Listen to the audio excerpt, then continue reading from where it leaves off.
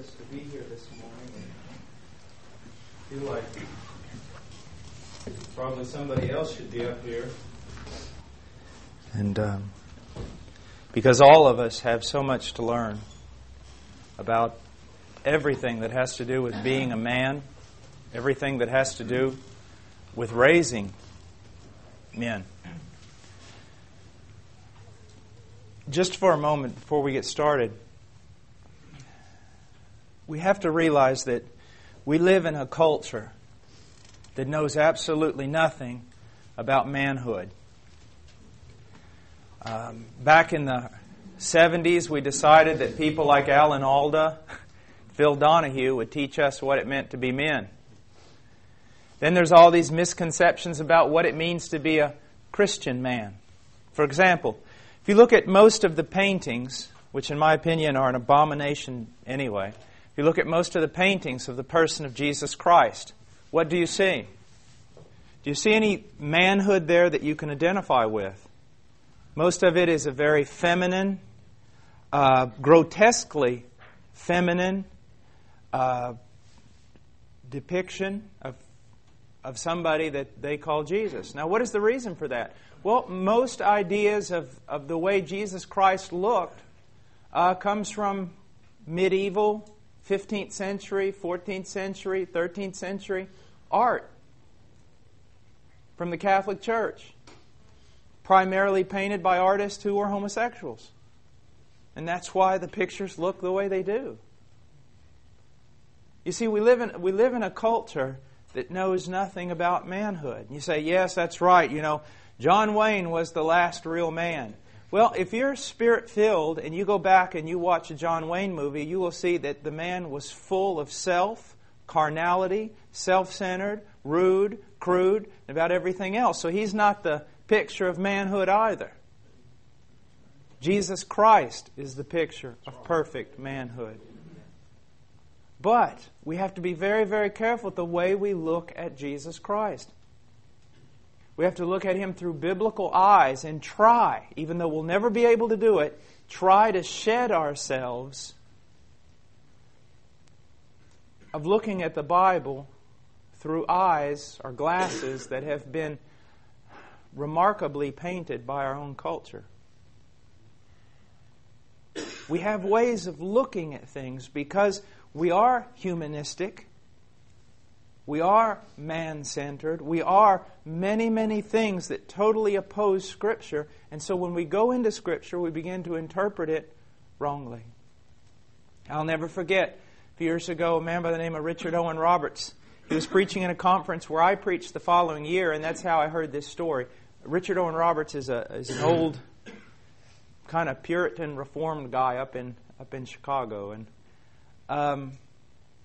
he was teaching up in Canada, and he happened to make the remark that AIDS was the judgment of God. A woman stood up in the middle of the sermon, screamed out, "That cannot be true." And he said, "Dear madam, why can it not be true?" And she said, "God would never kill a bunch of babies. Babies die of AIDS. God would never kill a bunch of innocent babies." Richard Owen Roberts, an older man, looked over the pulpit and said, "Madam, how many babies do you think God killed when He flooded the earth during the time of Noah?" The whole point is this, not that I want to portray God as mean or not just, but the point is we have so many concepts of the way we think God ought to be, or manhood ought to be, and they're not based on Scripture, they're based on our humanism. Our humanism. Now, another great problem, one of the greatest problems to becoming a man and raising men in this generation is this. It's the idea of adolescence. Adolescence is a lie. There is no such thing as adolescence. Adolescence is based upon a false evolutionary formula. And it is used as a buffer in our culture today. You see, in almost every culture, even in our own, prior to the advent of adolescence, you had simply this. A boy, and I want to say it that way, a boy and a man. You were either a boy or you were a man. Okay? And that transference, that change, that transformation usually occurred somewhere around 12, 13, 14 years old. Okay? Now, how did a boy become a man? The boy became a man because he stood beside the other men and did what other men do. He could defend his farm. He could farm his farm. He could manage his farm. He could even take a wife.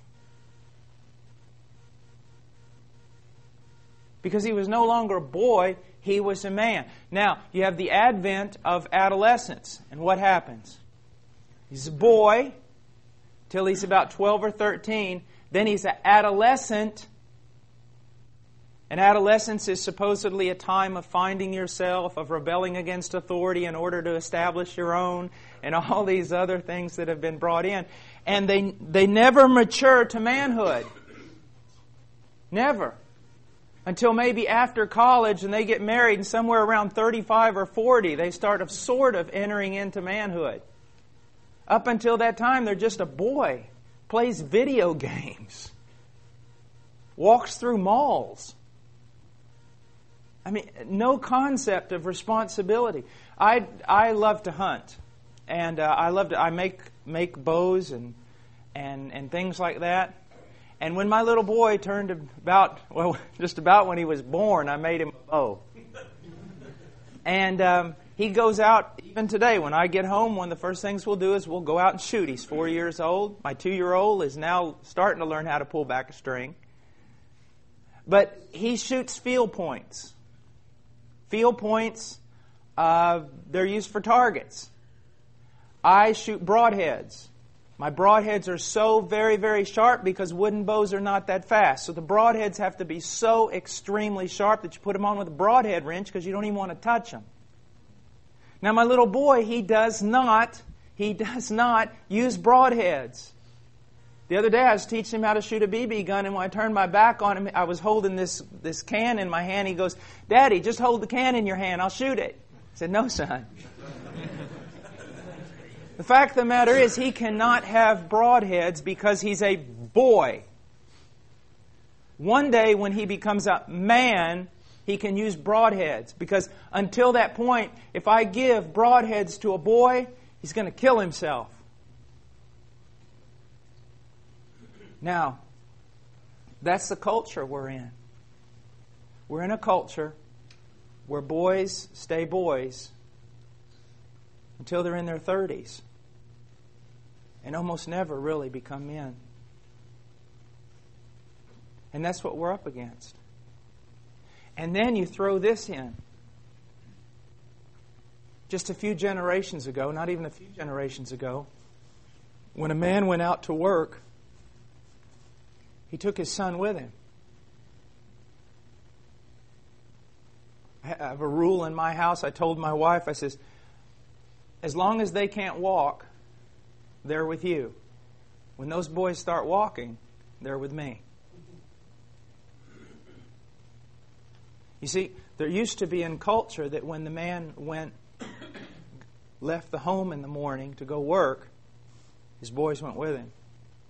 And they learned to be men. The Mennonites, I go to several lumber mills looking for good wood to build bows and other things. I build furniture or whatever I'm doing at the time. If it's for me, it's a bow. If my wife gets a hold of me, it's for furniture.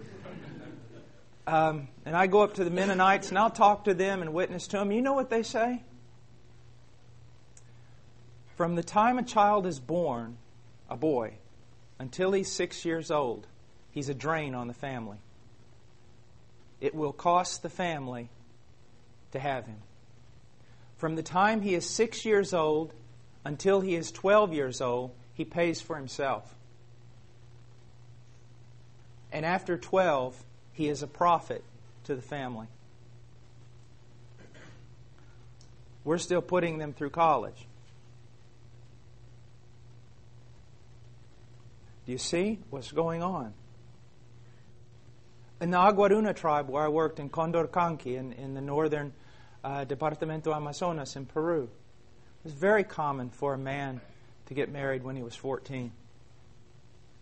Because he could go out with the other hunters, he could hunt, he could fight, he could do all the things he had to do. Our primary responsibility as men is to raise men. To raise men. That's our primary responsibility. Now, if you don't want that to be your primary responsibility, don't have children. You know, some people ought to be neutered. Really. They ought to be. I don't even know why they have children. Guess it's just what you're supposed to do. I don't know. But the whole goal of our life, gentlemen, when our sons and daughters are born, is to pour ourselves into them. Now here's the problem.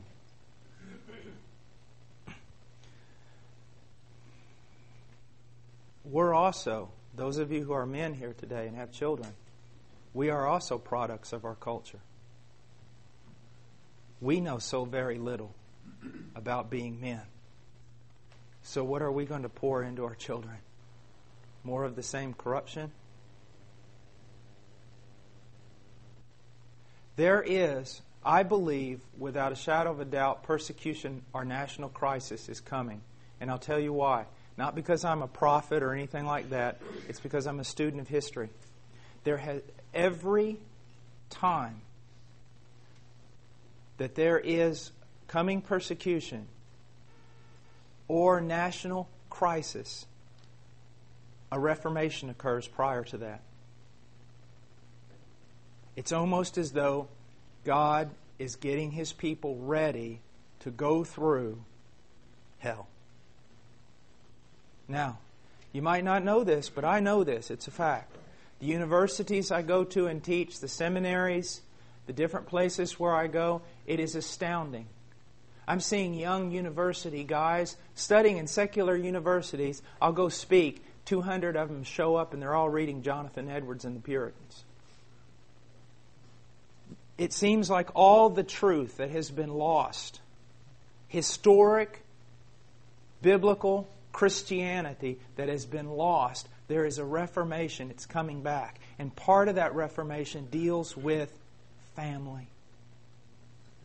Family. Now, most people 40 years old and above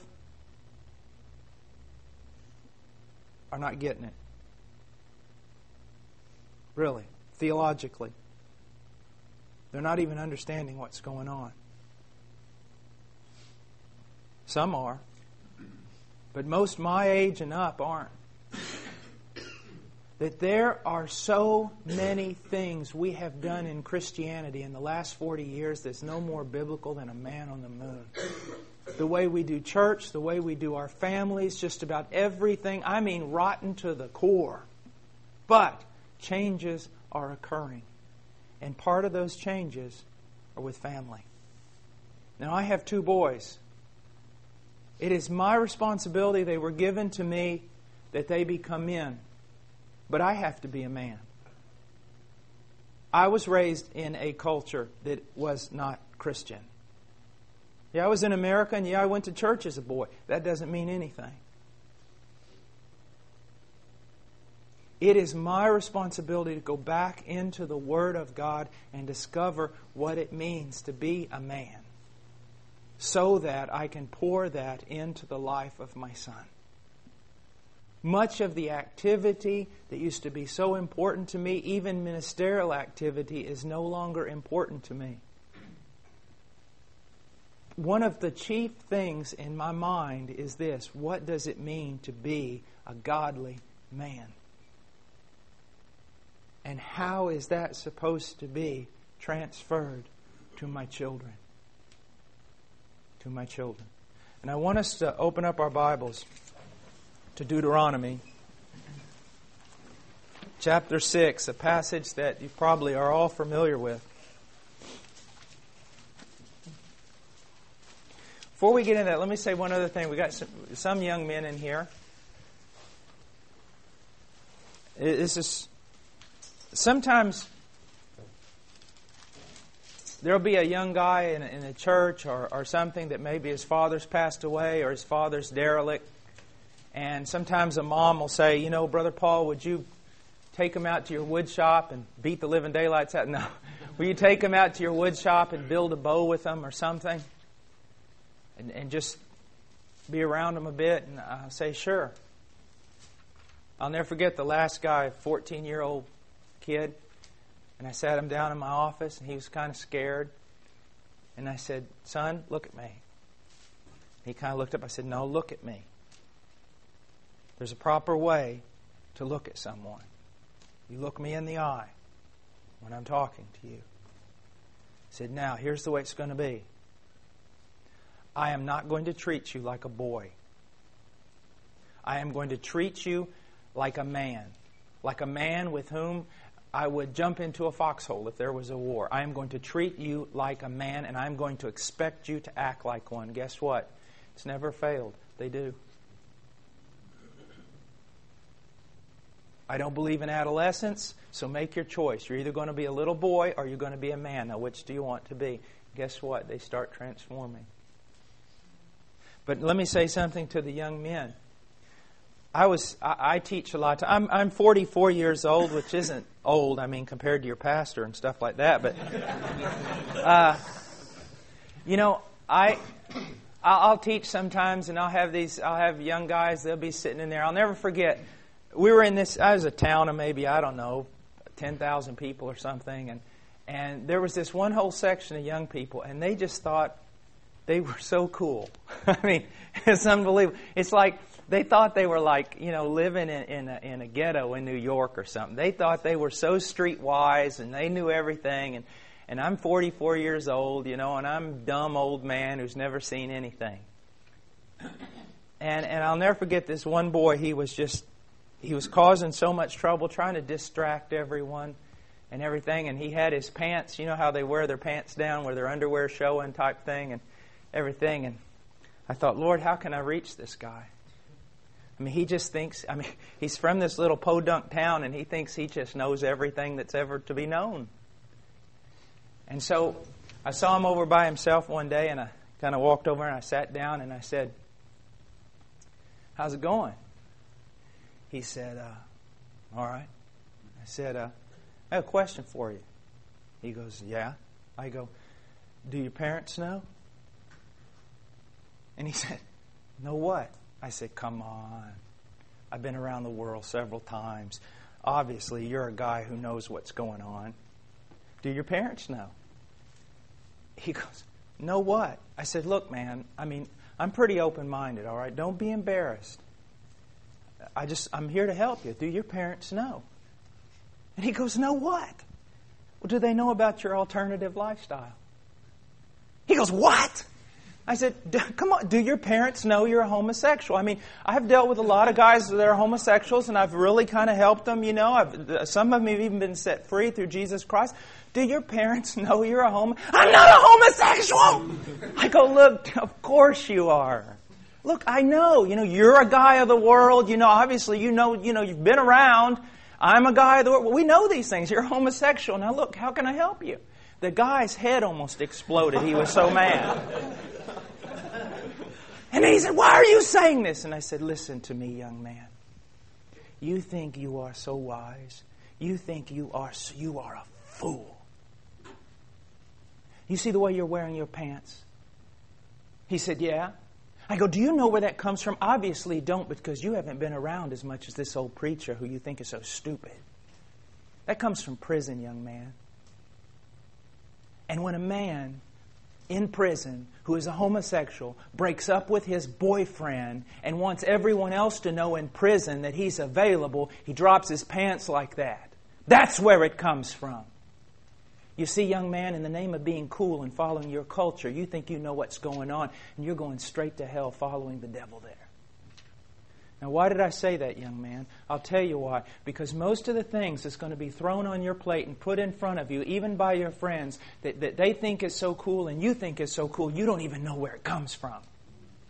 And you look at your father and you think he doesn't understand anything. Your father has been through things that would terrify you.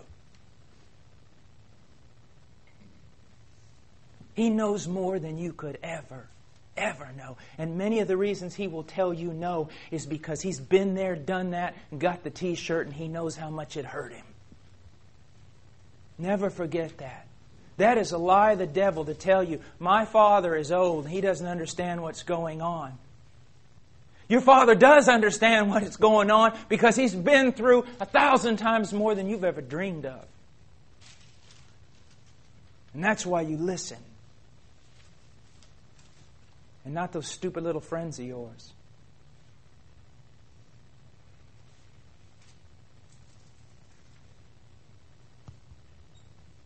Let's look at Deuteronomy chapter 6.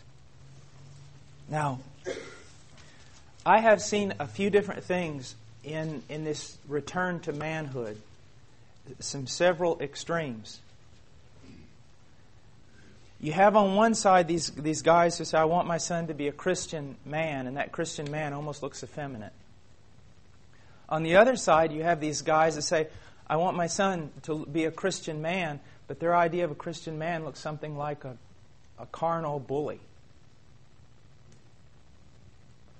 The only way we're going to find out what it's like to be a true man is to study God's Word and to seek to be conformed to the image of the only true man who ever walked on the face of the earth. That's Jesus Christ.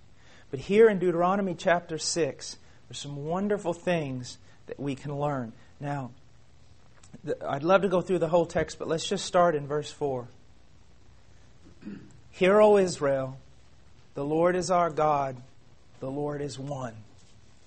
Now, take that in the context of verse 2, so that you and your sons and your grandsons might fear the Lord your God, to keep all His statutes and His commandments, which I command you all the days of your life, and that your days may be prolonged. Now look at this, gentlemen. Your son and your grandson. There is a sense in which we need to be talking about leaving a legacy. A legacy. Most men are all about them getting the most out of life.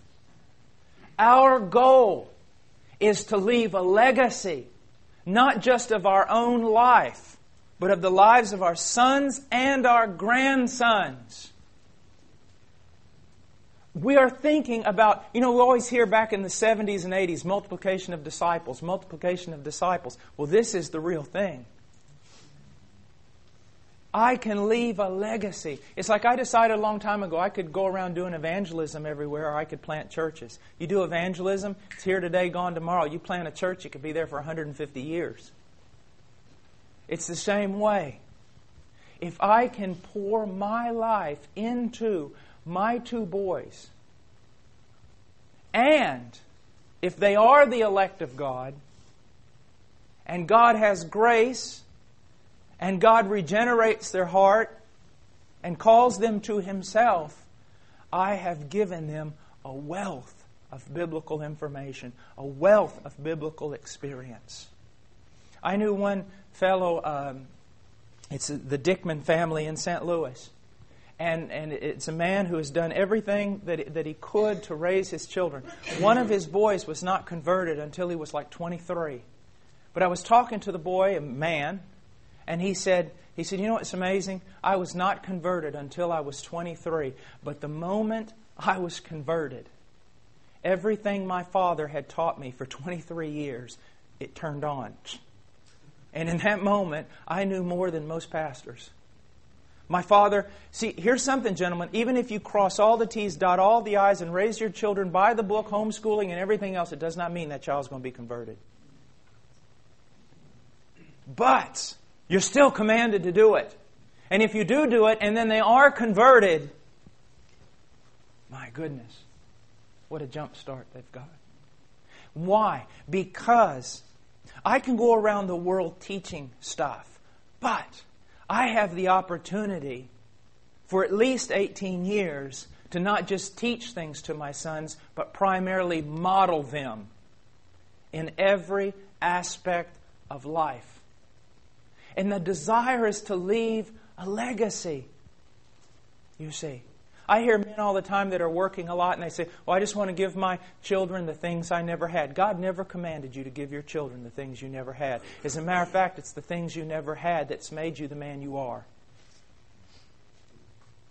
Things you don't have never hurt your character. It's the things you do have. So my father went off to fight World War II. He would be in his early 80s right now if he had lived. I want to tell you something. I'm not sure we could fight World War II again.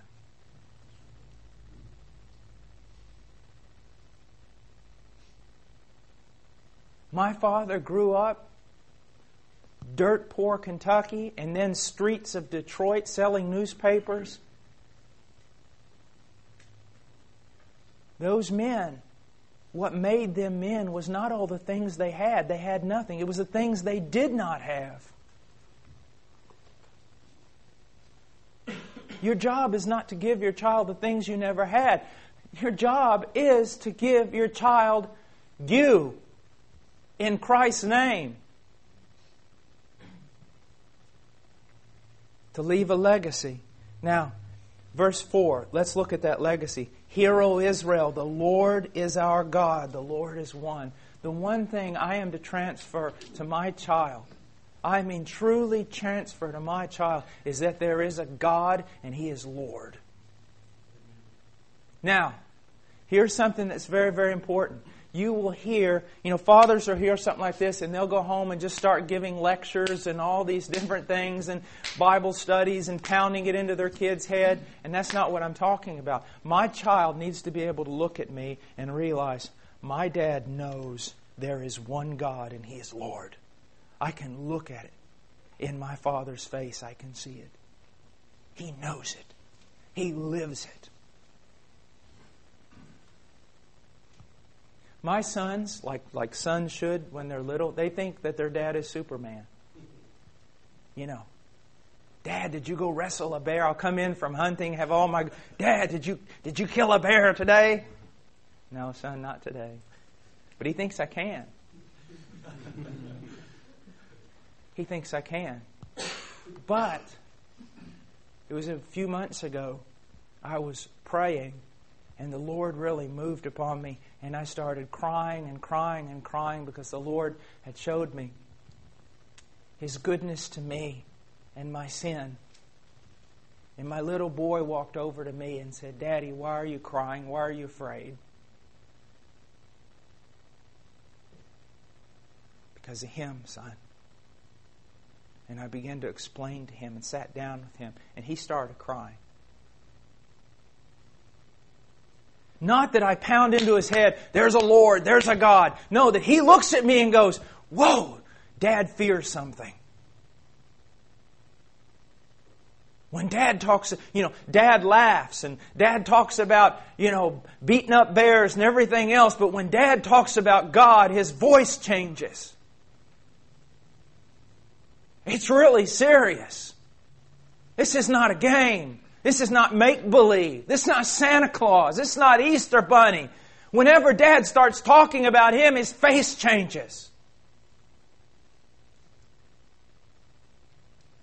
Greatest gift you can give your child is have your child wake up at 3 o'clock in the morning and go downstairs to get a glass of water, and they see you in your study with the light on, down on your knees, crying out to God.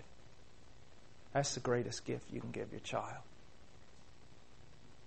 Because I want to tell you something that there's a man I don't agree with. You never agree with everything every man says because men are fallible.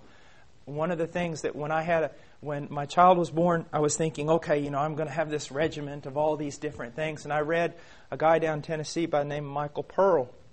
And he said something that just stunned me. He said that he really didn't have much, like devotion times with each of his kids every day or this regimented process, but that all his kids went off by themselves and studied the Word on their own.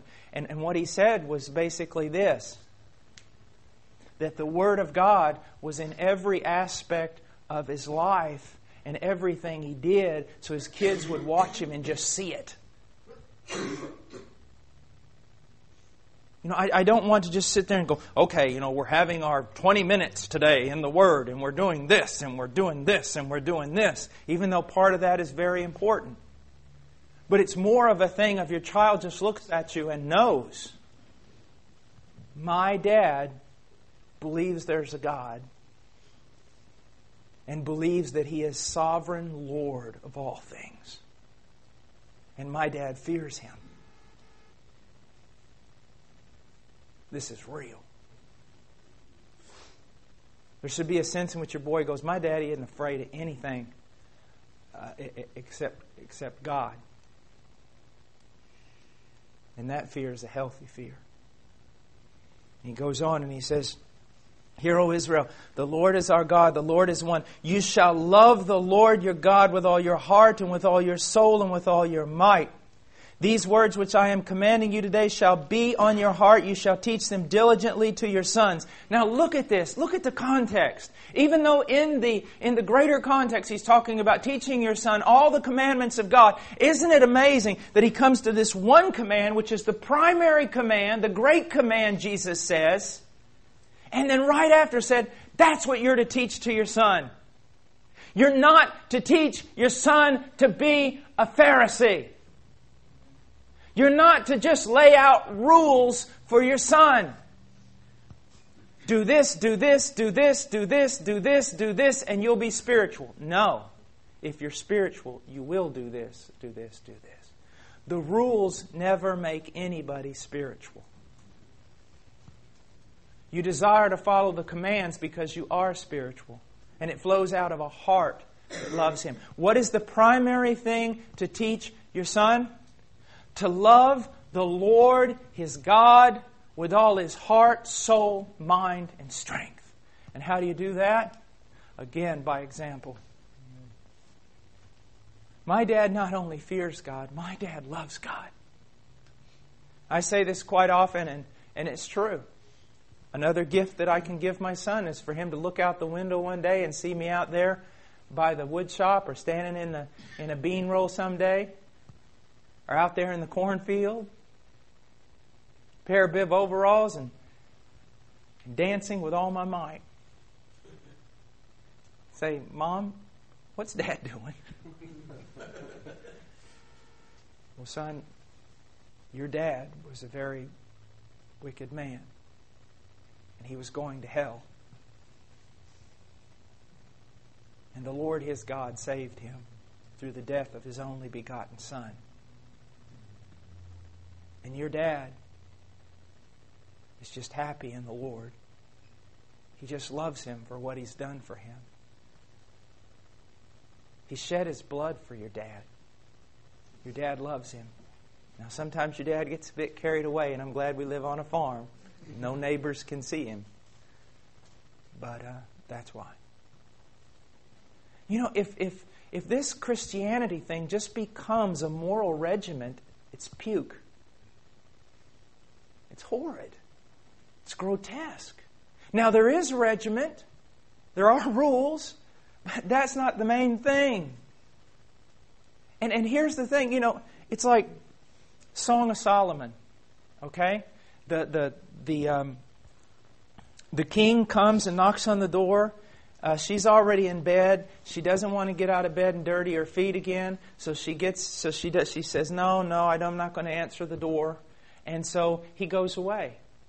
She gets up and decides, I need to answer the door. She goes to the door. He's not there. So she starts running around in the streets, and she finds these other virgins in Israel, and she bumps into them, and she says, please, help me look for my beloved. Where has he gone? And their attitude is, well, why should we look for him? I mean, he can't be all that special. He came knocking at your door and you wouldn't even open the door, so why should we go look for Him? It's the same way, gentlemen. Tell your sons, you need to love the Lord your God with all your heart, soul, mind, and strength. The child might be looking and saying, they'd probably never say it, but they'd go, well, why? I mean, you don't. I mean, he can't be all that great if some golf clubs that aren't even alive mean more to you than that, or fishing or hunting or your job, or I mean, why should I go out of my way to seek this God? He can't be all that great. You know Him and don't even want to seek Him. Do you see? So it's more than a commandment to, hey, you need to love the Lord your God. Why? He can't be that big a deal. I look at your life, He really can't be that big a deal. You see, one of the most dangerous things that can ever happen, pastors, I've heard pastors, I've talked to them about this, and they'll say, you know, someone's not in church anymore, and so you go visit them. And since you're in the Bible Belt, you know, you go visit them, you knock on the door, they're very polite to you, come on in, you know, and you start talking to them, you say, you know, you need to be in church, and the person puts their head down and go, you're right, Pastor, I need to be in church, I need to get back in church, I need to start reading my Bible, I need to do this, it's the right thing to do. Whenever I hear that type of language, you know what I know? I know I'm talking to a lost man. Their Christianity is nothing more than, it's like, yeah, I need to take this really bad medicine so that I don't get sick. Yeah, I need to go back to church because it's the right thing to do so I don't go to hell. Yeah, I need to read the Bible. I mean, I really don't want to, but I know it's good for me, just like taking really bad medicine. That's not what you want to portray to your children. That Christianity is the right thing to do. To hell with religion. That's where it's going anyways. To hell with morality. And all these guys want to put the 10 Commandments back in schools. I mean, what's that? Tell me, what is that? The 10 Commandments going to save somebody? I know some of you probably disagree with me, but please understand the point that I'm trying to make. You can put the 10 Commandments, you can wallpaper it all over the room of your son if you want. The question is this: do you love the Lord, your God, with all your heart, soul, mind, and strength? Does He see it in your face? Is your Christianity a wonder? Something they would desire to look at? Let me talk to you a moment about Harry Potter. Very, very important. You all, I guess, familiar, or at least know about the Harry Potter books and how they've, everything. And we as Christians rightly point out that it's all wrong and no one should watch it or read it, and that's true. But let me just tell you something. First of all, it's very interesting that all the witches in Harry Potter are Christian witches. Now, what do I mean by that? Real witches eat babies, okay? But the witches in the Harry Potter books and the Harry Potter movies, you know what's amazing? They all have Christian virtues. I find that quite amazing, quite hypocritical. That they're portraying witches, but these witches, basically bear the fruit of the Spirit, most of them. They're kind, they're loving, all the things Jesus commands us. See, they hate Jesus, but they cannot deny that what He says is right. And the things that's attractive to your kids in there are really Christian virtues that they've stolen. But that's not really my point. I got a whole thing on just doing Harry Potter, but I want you to think about something for a moment. A kid gets to look at a Harry Potter movie, which hopefully never will happen. But he gets to look at a Harry Potter movie. What does he see? He sees wildness, wonder, adventure, the miraculous, life, an explosion of excitement. And then what does he see out of your Christianity? Sunday morning.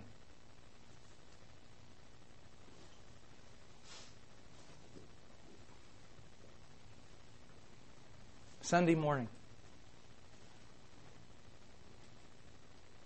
Getting to church late.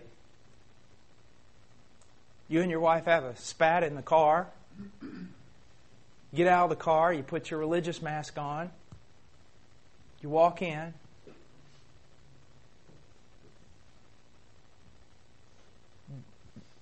And most of the time, Sunday morning is nothing but a long prayer for lunch at some restaurant.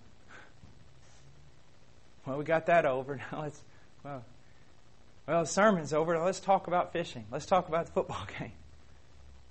I mean, goodness gracious.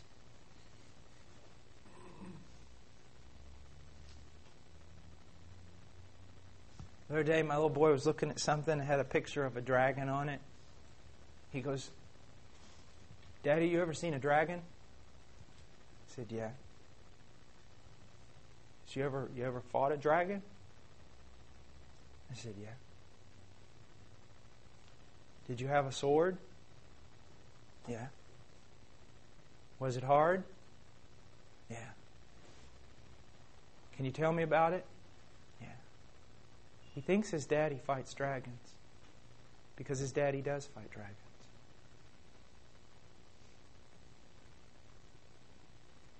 I do fight dragons. I fight them every night. I fight them in the morning. I fight them when I preach. I fight them when I fast. I have armor. It's the most beautiful sort of armor. Strong. I have a shield. I have a helmet. I'm in a war. I've got scars. I've got stories that would make the hair on the neck of a little boy stand up straight.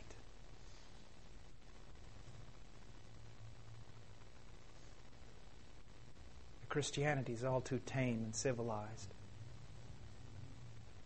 It's very proper. Has no attraction to a boy. You see? You say, "Well, no, that the way you're saying that, that's not right." And I'm saying it just like the Bible says it. You're not right. Christianity is the wildest thing. Makes a Harry Potter book look like a dull piece of boring literature. See, the point is, it's like Michael Card said one time, there is a joy in the journey, a light we can follow on the way. There is a wonder and wildness to life and freedom for those who obey. There should be a sense of wildness and wonder to follow Him. To follow Him. We're out in the woods one time. We live where the sloughs come up off of the Ohio River, and we go down there. I used to, as a boy, I just basically lived in those swamps, catching snakes and about every other thing. Take my boy down there. We wade through that stuff. And I say, "Son, maybe one day you'll have to wade through the Marañón to preach the gospel to someone in the jungle." "Daddy, have you ever done that?" "Well, let me tell you about the time I drug a boat through the Blackwater just out of Iquitos in the jungle, and we were trying to make it to a place to preach the gospel. And your daddy was scared to death because it was midnight, and I didn't know what was in that water with me." You see, what we want to portray is, first of all, something we can't portray unless it's a reality to us. A reality that we are more than what... let me get this example. Do you know if you take a baby eagle and it never sees another eagle, and you put it with a bunch of turkeys or chickens, it will never fly. Did you know that? It will never fly. Not only will it never fly, it will begin to eat, walk, and everything just like the chickens or the turkeys it's with. That's true. And that's what's happened to you. You grew up in all the wrong ways. You became mature. You became adult. You became boring. The point that I'm trying to make is this. what does the Bible say about you? Not what does culture dictate about you. The Bible says you are a child of the living God. It does. Like I'll hear people say, Christians, well, I'm just an old sinner. And I always say, oh, you're lost then. I thought you were converted. Well, we still sin. Yes, we still sin, but that does not mean we're sinners. That old nature has been destroyed. It has been crucified through regeneration. That heart of stone has been removed and a new nature has taken its place. You sin because you live in a body of flesh, but that is not who you are.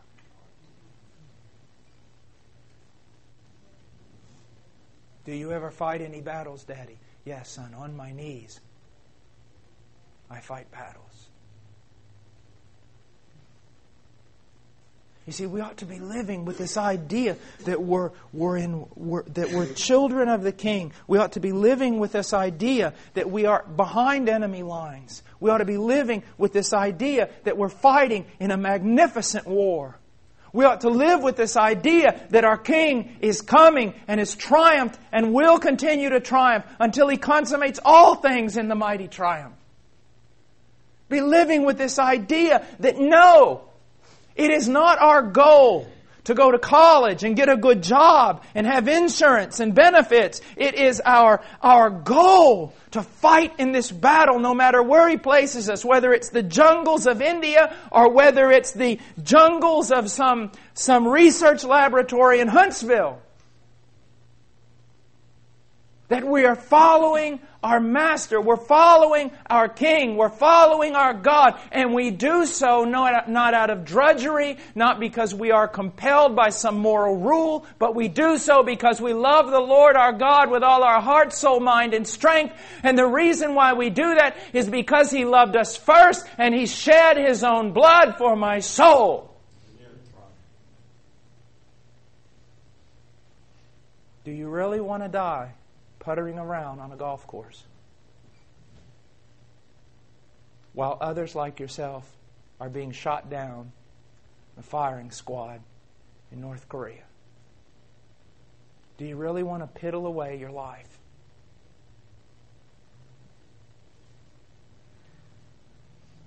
Leonard Ravenhill. Any of you ever heard of Leonard Ravenhill?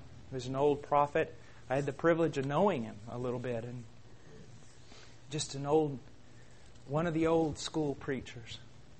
And he used to say, the world is not looking for a new definition of Christianity. It's looking for a new demonstration of Christianity. So is your family. So are your children. Now, I want us to look at some things here really quick. He says, these words which I am commanding you today shall be on your heart, should be into your innermost being, should literally make up part of who you are. And what are those words primarily? Sir, we need to constantly be bearing in mind, constantly memorizing, constantly thinking about, plastering it, placarding it everywhere. What? That I'm to love the Lord my God with all my heart, soul, mind, and strength. That should be everywhere. It should be everywhere. Because everything is annulled in our life if that's not the main thing seen. I would much rather have someone talk and see my passion and my love for Jesus Christ than my morality. I would submit to you that there were priests and all sorts of religious people that were sticklers with regard to the law of God, but God never said of them, there's a man after my own heart. Now, I'm not saying that you can love the Lord without keeping His commands. That's not what I'm saying, but you know what I'm saying. There are people whose entire Christianity is just doing the right thing, crossing all the T's, dotting all the I's, looking just prim and proper and civilized and precise and clean and everything else.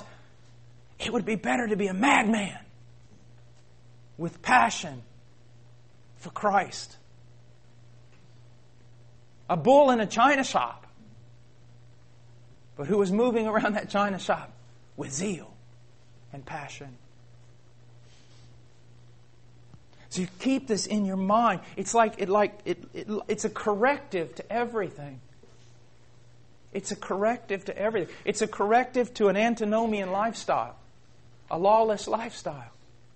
Because if it flashes before you, you are to love the Lord your God with all your heart, soul, mind, and strength, and yet you are not taking seriously the laws and commands of Christ, that'll make it evident. It's a corrective to a legalistic lifestyle. Okay, you're doing all this stuff, but do you love the Lord your God with all your heart, soul, mind, and strength? And then he goes on and he says, you shall teach them diligently to your sons, and shall talk of them when you sit in your house, and when you walk by the way, and when you lie down, and when you rise up. Now, what is so wonderful about this? Most men who really take seriously the idea that they really need to teach and train their children, they turn it into an academic setting and a thing in which it's almost like always a class.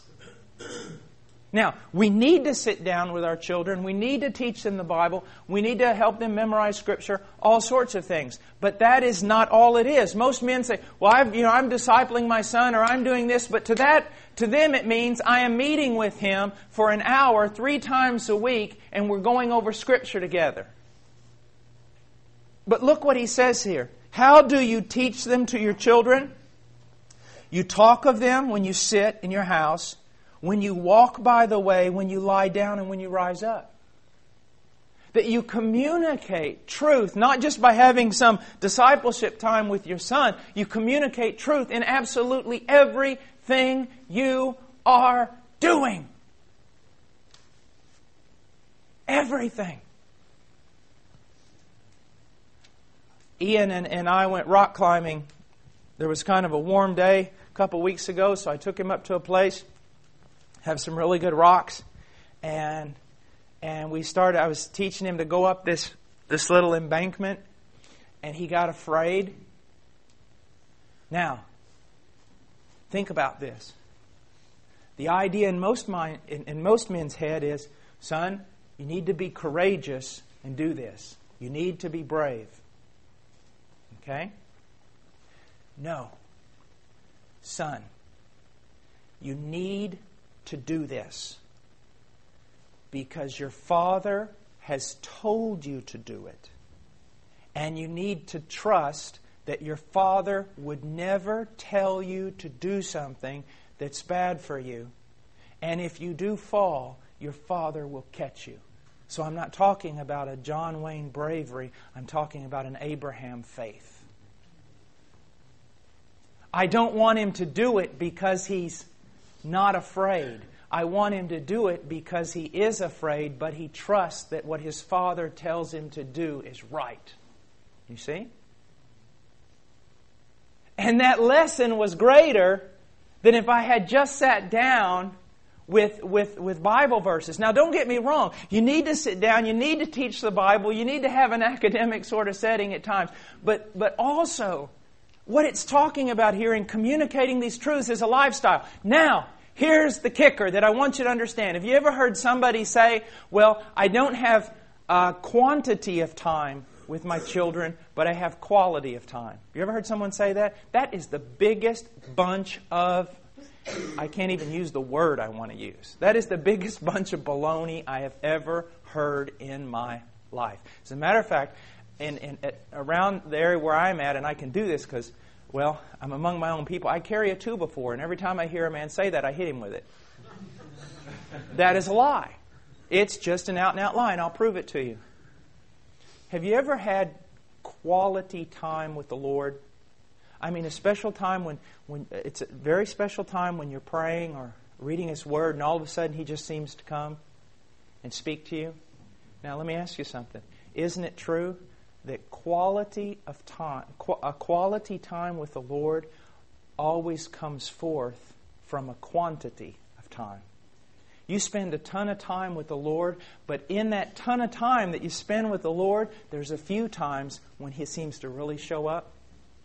And He seems to really show up a lot more the more time you spend with Him. It's the same way with your son. You're going to spend a ton of time with your son that's really not going to seem like much is going on. But born out of that, every once in a while, a door will open up to teach a spiritual truth, to teach that child something, and it'll just be amazing. You need to endeavor to spend a ton of time with your children. And you have got to work at it. It is hard. Why? Unless you're a farmer or Amish or Mennonite or something, and those kids are there with you every day, you're going to be out of that household, sir, for at least 8, 9, 10 hours a day. 5 days a week. So what does it mean? This is what it means. Now listen to me. This is just the way it is. I'm sorry. I'm really sorry, but there's nothing I can do about it. And I have to go through the same thing. You go to work, and I know it's hard. Especially if you have a job where you have to just deal with problems all the time. It's better if you have a job where you're out there working with your hands. It really is. Because, I mean, at the end of the day, you're physically tired, but your mind is refreshed. A lot of you, a lot of you are brainiacs. And you work at different places. You're here in Huntsville. You're always building rockets or something. All right? Your brain is just about, it's scrambled eggs by the time you get home. Okay? At least that's the excuse I use. I leave the house with scrambled brains, but here's what you're going to have to do. You're going to have your little vacation time in that car. The time you pull out of that parking lot, the time you get home, that's your time. Okay? Because when you hit that door, it's your children. It's your children. I don't care if projects around the house have to not get done as quickly. I don't care if... I just don't care. Let the house fall to the ground for all that matters. When you get home, it's your children.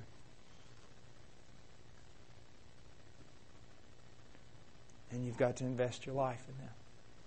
And you're going to be tired. Also, if you have younger children, here's what you also need to realize. Your wife, especially if she homeschools, she's been with those children all day. She could be voted most likely to become a serial killer at this time. And what I mean is that, all right, she's been doing this all day. You come home, they're yours now. They're yours. And you've got to be creative. You can waste so much time with your children. It's just, what do you want to do? Watch video or something? You want to just, no, think of something. Okay, son, we're going to tear this engine apart and rebuild it. Or, okay, what do you want to do? Well, you like this? Okay, let's go do it. Let's learn something. I'm going to teach you how to do things. Here's something that I learned this Christmas. It was very, very astounding. I don't know how it happened, but certain people slipped up on us this Christmas and bought our children things that we usually don't permit. And got them to our children. It's my fault. I just wasn't paying any attention. But like grandma and aunt and things like that, and they bought our kids stuff, and I went ahead and let them. And you know what? My son got more whippings Christmas Day than just about the entire year. Because he got a whole bunch of stuff. And the more stuff he got, the more selfish he became. But you know what was amazing? I was sitting there, and I was sitting there going, told my wife, I said, I've really dropped the ball. Because what I usually say is, his mom and I, we can give him one gift that he might like as a boy, play with, and then everyone else just give him clothes or something that he needs if you want to get our son something. And I didn't do it this time. And I just saw a selfishness take over that it was just astounding. And I'm just sitting there going, Lord, what do I do? What do I do? And then I thought, I know what I'll do. I took him out and we built something. We built something with his hands. I said, son, you're going to make something. I didn't forget what it was. We went out, I think out to the shop, did some things, cut some boards, and I got my son back. He forgot about his toys. He made some. Look, Mom, Look what I did. And I told my wife, I said, you know, wife, this is what we're going to do. He wants something. If he's 14 and he wants a boat to go out in the slough fishing, I'm going to buy a catalog or whatever it is, a manual, and he's going to build a boat for himself. He wants it, he can have it. He's just going to have to build it. Because all it was when he got a whole bunch of stuff was just, okay, what else? Okay, what else? But when he went out there and built some little puny thing that wasn't worth 5 cents of lumber, he was like forgetting about everything else and reveling in what he had made. What he had done, what he had accomplished. Your child is like a sponge in the beginning. If you don't feed that thing, pretty soon that sponge is just going to dry up. It's amazing, and I know I'm rambling, but I just have a few more minutes here. I go to the park with my son, and I saw this. One of the things that most shocked me. I go to the park with him, and he was probably about 2.5 or 3 years old, and he did something. I don't know what it was. He killed a squirrel with his bare hands. Something, I don't know. Something really incredible. And I said, son, that is all of a sudden, every young boy that was in that place, in that park, that heard me, I mean, there were several of them, and we're all there with their mothers, come running up to me and said, look at me, mister, I can do it too. What did that tell me? A boy wants the affirmation of a man. He wants the affirmation of his father. He wants that affirmation. Look, mister, I can do it too. Until finally, what happens is, Dad keeps ignoring that desire, keeps ignoring that, doesn't pay any attention to that, doesn't care about that, isn't applauding, isn't affirming, until finally the kid's like, what the hell with you? I don't want it anyways from you. I'll go get it somewhere else. Oh, and there's a lot of places he can get it. And it's all bad. He's going to get the affirmation of some man. And usually it's going to be a boy his own age who's just as much a fool as he is. And he's going to become a companion of fools, as Proverbs says. But he's going to want somebody's affirmation, some male affirmation. He is. You see. Now guess what? You feel like you failed in a lot of these areas. So have I. That's not what this is about. This is about, okay, start now. You know the passage, raise up a child? No? The way that he's bent, literally in Hebrew. When he's old, he'll not depart from it. Most people today take that as a promise. The old scholars never took it as a promise. They took it as a warning. Do you realize that? J.C. Ryle has a good thing on that. It's not a promise, it's a warning. You raise up a child and let him go in the way that he's bent since birth, and you let him go in that direction, when he's old, he'll never depart from it. So what is it? From the very beginning. They say the personality of a child is formed by the time he's 6 years old. I believe that. Most guys are saying, oh, he's a little boy, and well, when he gets old enough, then Daddy will take over. Really? After he's already formed? After who he is has already been established? Or should Daddy take over now? Because here's something. Doesn't matter how good your wife is at being a mother, she's not a dad. She's not a man. And at the same time, my wife has gone through the Amazon with me. She and I together wrestled down one time a 14-foot anaconda. I've got it on film. Thing come up 3 feet off the ground, almost took her hand off. She's a tough lady. But you know what? My sons, both of them, break out in the awfulest wrestling match you've ever seen in your life. And she tries to put a stop to it because she's a woman. And she's not supposed to put a stop to it. Because there's sometimes they just need to flat out wrestle. She doesn't understand that because she's a lady. Sometimes they need to get in the awfulest pillow fight you've ever seen in your life. And sometimes they need to bungee jump from the bunk bed.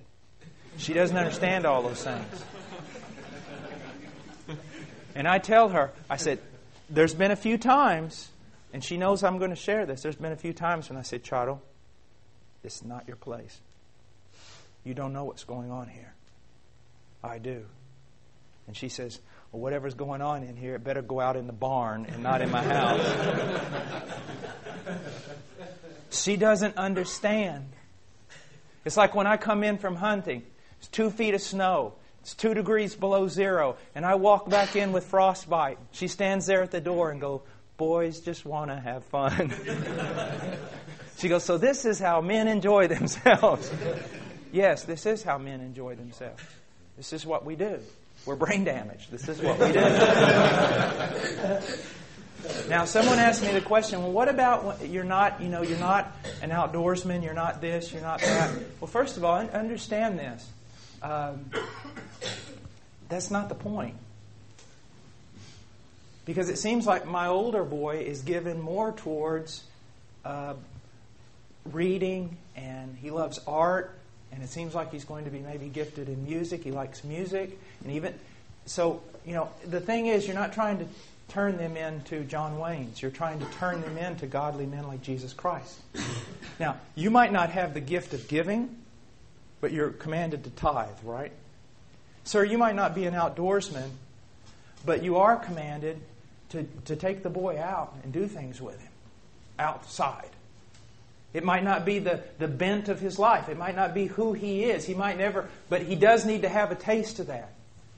You might not work with your hands, but do something with your hands with that boy. And so you might not be given to drawing or music or write. If that's what your boy likes, then get into it. You see what I'm saying? Just try to be balanced. And also realize that God made you a certain way. God made you a certain way, and He gave you specific children in His providence. Maybe He's going to direct you and your child down a different road. So don't get into this thing. Because I read a lot about, these guys who are specialized in raising their sons and all this stuff. And it's like, I always want to go to them and ask them a question. Okay, I see what you're doing. You've got this huge garden, and you're growing your own wool for sweaters, and your little daughters are out there stomping grapes with their feet. And how do you do this in New Jersey? Not everybody lives on a 300-acre farm. So how do you really do this kind of stuff? So be careful, because a lot of the stuff on raising boys, there's a bit too much John Wayneism in it. Look at who you are as a man and seek to be balanced. Realize that God made you a special way in His providence, and in His providence He gave you, if He wanted your son to be with Jeremiah Johnson somewhere out in Montana, He would have gave him to Jeremiah Johnson somewhere out in Montana. The fact is, God gave your child to you. You see? And so, don't get caught up in that.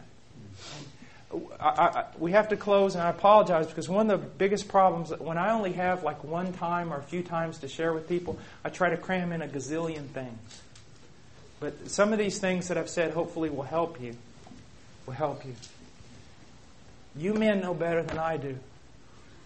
Those boys are only going to be with you about this long. About this long. That's it. And it's, you just can't. I've never heard an older man say, man, if I could just turn back the clock. I just spent too much time with my wife and my boys when they were around. If I could just turn back the clock and have worked more at the office. I've never heard a man say that. I wish I'd have spent less time with my boys, because I could be driving a lot better car and my retirement would be a lot. I've never heard a man say that. But I've heard countless men say, I'd give anything to turn back the clock and invest in my son. One last thing. Gentlemen, God is more likely to use a bumbling, half-pagan father to give the world a great preacher if that man acknowledges he doesn't know what he's doing and is totally dependent upon the grace of God, then he will use an expert homeschooler who has all the answers and believes that if he passes his child through this excellent program of homeschooling and follows everything some great teacher says about how to do a family, that in the end he's going to produce a godly offspring. God hates that type of mentality. Hates it. I don't care how great a homeschooler, how great a dad, I don't care what institute, what program, what plan, or what man you follow like he was God Himself. I want to tell you something. If the grace of God doesn't work in the heart of that child's going to hell. Because I have seen the best of missionaries come out of the greatest pile of garbage you've ever seen, and I have seen just moral filth come out of the best families.